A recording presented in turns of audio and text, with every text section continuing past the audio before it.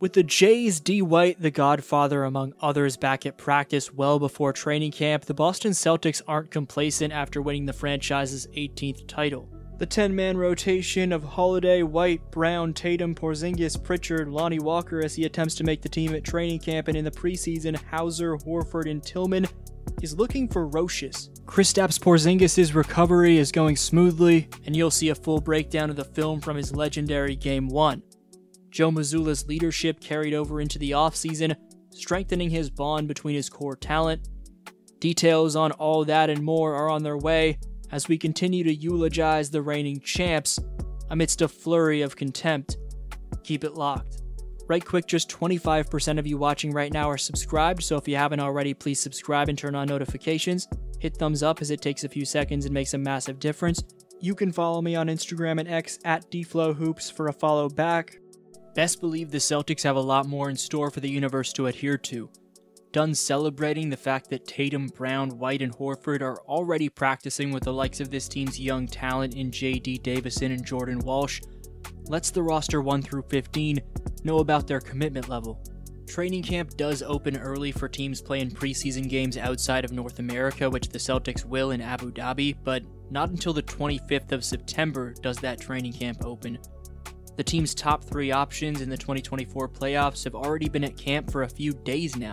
This sets a foundation of non-complacency for Boston as they get set for the rest of the core to join them.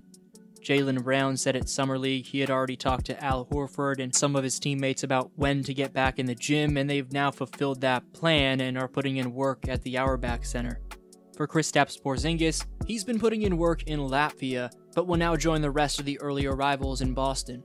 Celtics fans will never forget when Porzingis returned after missing 10 playoff games to battle through a foot injury that he'd eventually have surgery on later in June. He'd play 3 games in the finals, but specifically shined in Game 1, where he scored 20 points in 21 minutes while being a menace defensively. Immediately upon checking in, he'd rotate to the pocket to smother Derrick Jones Jr. and force the miss, before on the other side drawing the foul on his former teammate Luka Doncic from the post and draining a pair. He'd then get Jaden Hardy switched onto him, up fake twice, and jab step 5 times while dealing with a Hardy flop before knocking down the face-up. After neutralizing PJ Washington's fast break attempt, he'd fake the DHO and get a wide open lane for a two-handed throwdown out of it. Operating in a deeply low drop coverage, he'd go forearm to body instead of 2 hands up to square up Hardy's drive and lunge out for the swat, then expose the much smaller Josh Green guarding him, who flops just like Hardy, and it's another face-up for his 8th straight point. With Pritchard pushing the tempo, he's the trailer on this play where he'd catch and shoot from 30 for the deep-range bomb. On the very next possession defensively, it's more drop coverage obliteration, as he's there to reject Kyrie on the baseline to cap off an all-time great NBA Finals quarter that no one's forgetting anytime soon. He'd pull off a defensive play for the ages by scoping out Josh Green's strides and timing up the as-clean-as-it-gets denial. To kick off the second, it was another face-up from the high post where he transitions to a back down and sweeps through to hit what turns into an extremely deep floater from the foul line. More post mastery sees Pingus again expose the smaller Josh Green. He'd then nail another catch and shoot from 30, this time in the face of Luka, and defensively, this was his best sequence of the night, as he shuts down Luka, forces Derrick Jones Jr. into the DHO, funnels Kyrie to the baseline where Irving's trapped, then rotates back to Jones Jr. for the rejection. Just a ridiculous limited minute performance all around. Although Porzingis would miss games 3 and 4, that opening night of the finals showcased the type of player he genuinely is. A player willing to leave everything out on the court no matter the cost. Porzingis' usual backup, but the man he was backing up to kick off the finals in Horford also had a hell of a Game 1 against Dallas on the defensive end.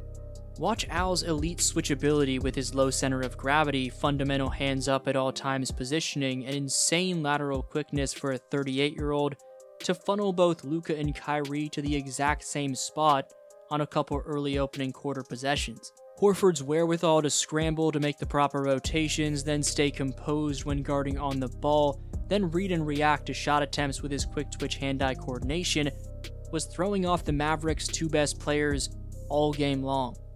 In other news, Joe Mazzulla continues to build up a bond with a few of his core pieces throughout the offseason. Joe went with Al Horford when he brought the Larry to the Dominican Republic, and according to Bill Simmons, Mazzulla traveled to France to visit Jason Tatum when things weren't going well for him at the Olympics. It's a shame the mainstream media doesn't view this man as a better man in charge, as ESPN's Kendrick Perkins said one time that if you take his brain out and you put it in the bird is going to start flying backwards, okay? And as mentioned in my last video, CBS tried destroying his value recently as well. When speaking on the newly acquired Lonnie Walker's fit, Mazzulla said, quote, "He's been in the league for a long time. He's played in a lot of games, so he's got experience, he's got the ability to score, and he can impact the game on the defensive end. At the end of the day, it doesn't matter who you are, we just want guys to come in and work hard. Pay attention to the details. Be yourself and fill the best role you can for the team." End quote. He's on a training camp deal that'll come to an end after the preseason if he's not extended, but Walker's already gotten accustomed to the Celtics training facility, as according to Noah Dalzell, he's been on the practice court daily in hopes of securing a firm roster spot that he has the talent to lock down. Detailing the mentality the Celtics have to have in order to repeat as world champions, here's what Tatum had to say recently. Proud of, what we were able to accomplish. To come into the next season and just say we're going to do it again would be like insensitive. I think that a lot has to go right, and our mindset is not let's win the championship again. Let's start over, let's get better every single day and not skip any step. And that's why we were successful last season. Starting over, they'll have to do in the truest sense, given what 24-25 is going to be like is something they've never experienced before. Leading up to the 23-24 season, Boston had gotten close year after year, but failed to get over the hump.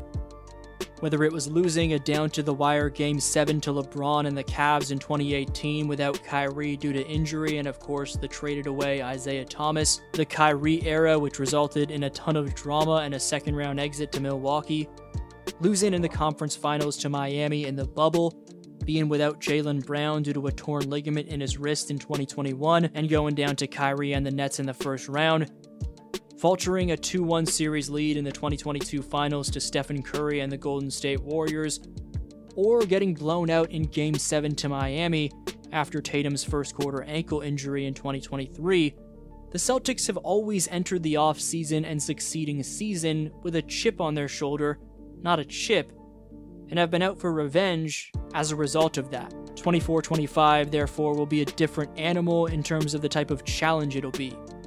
So the lack of complacency Boston's showing from the jump is therefore a tremendous sign.